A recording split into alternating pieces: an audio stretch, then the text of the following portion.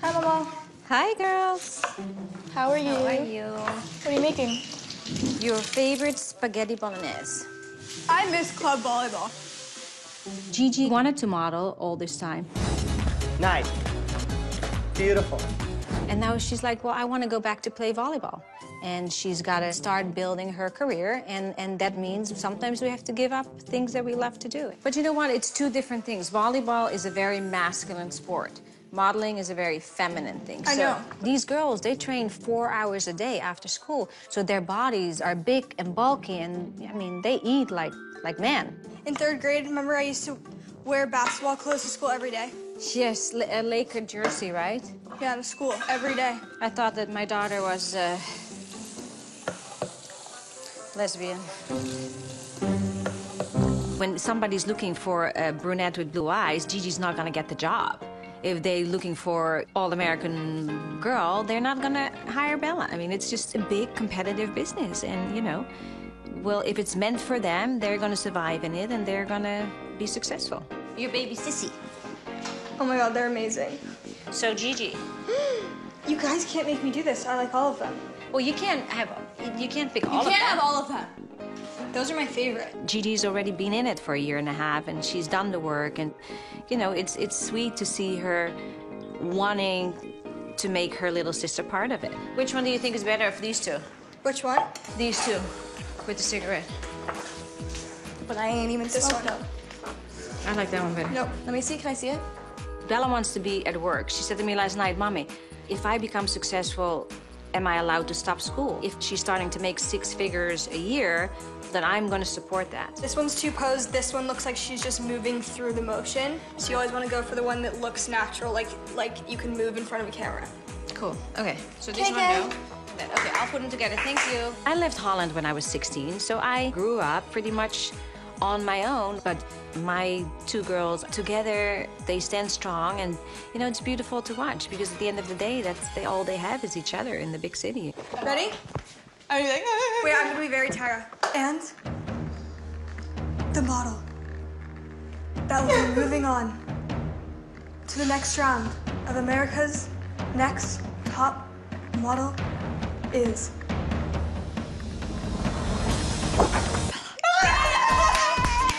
All right, that's cute. Good morning, Mom. Good morning, my love. How are you? Good morning. How did you sleep? I'm good, sorry. I'm good. Slept good. What time is the game? I have to be there at 11, so thanks, Morning. Mocha. Morning, how are you? Fine. You need to give you vitamins. But why? Because the game doesn't start till 1. Because it's like warm-ups and stuff. For 2 hours? Yeah. Now that my daughters are gone, all of a sudden it's just David and Anwar and I. And it's a big change, for sure. More the grapefruit? No? I'm good. Ugh. Thanks. It's so nasty. We didn't live with David until Anwar was 11. So as a young child, he took on the responsibility of being the man in the house. And he had this early on sense of like, okay, these are my girls and I'm taking care of it. What's the plan for tonight? What are you doing? Gonna have dinner with your mommy, just you and me? Yeah, I'll think about it. I think it's been hard for Anwar. He's felt sadness not having his sisters at home. What are you doing? I don't know yet.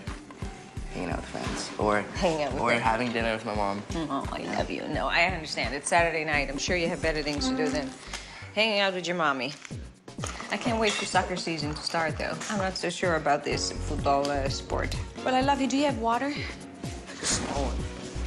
Do you want to take some juice, or is that not good? Just water. You want some snacks?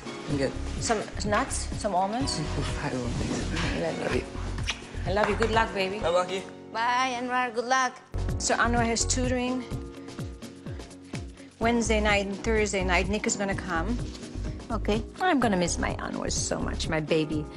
As every mother knows, you know, leaving your children for these short periods of time is good for them. What are you gonna do tomorrow? Go to the beach. Go to the beach with all your friends from school? Yeah. Be careful, though, because there'll be a lot of alcohol and stuff, right? Yeah, I guess so. When I travel, Mohammed is in charge. Mohammed and I have been separated since Anwar is 18 months old. So I think that kind of prepared him for this part of life where now sometimes he's gonna have to be alone. I miss him already. I haven't even left yet. My only child left now. Yeah, I know. I'm so frustrated. I don't know where anything is. It's amazing how fast you forget where everything is. I don't forget. Well, because you're smart. You got the good genes, obviously. Remember you made risotto that one time, and then I made truffle risotto when I was 6. That's not true. You weren't 6. What are you making? I'm making tomato soup with grilled cheese dippers. Hi, Elma. Hi, sweetheart. You look cute. To see 3 generations in the kitchen at the same time, it's beautiful. Mommy, why doesn't this thing work? Smells, gosh. They're the chefs. Those are the most important people in my life. And I really need this time with my family before I go off to Ohio to get my surgery. You're not going to win a competition for cake against Bella. You're welcome. Oh my god, that was the nicest thing you ever said to me. I tell you everything you know. All your kids are growing. Your grandkids are growing up. Do you know how to butter bread? No, I don't even know where to start. What do you think about the surgery next week? Ik hoop dat het allemaal goed gaat, schat. Ik weet het niet. Scary. Om te zien. Scary, yeah. I just want to be healthy and alive. Okay. To see my babies grow.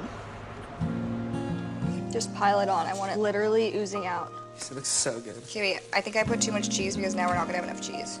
I want to be healthy and get out of bed and live my life. You cut them into 4s and they become little dippers. Yeah. Is it so good? Oh my god. That's why I use Gruyere. Is the soup almost done? Yeah, it's done. How exactly do you want us to bring a hot bowl of soup up the stairs? I have to run or I'm not gonna make it up, sorry.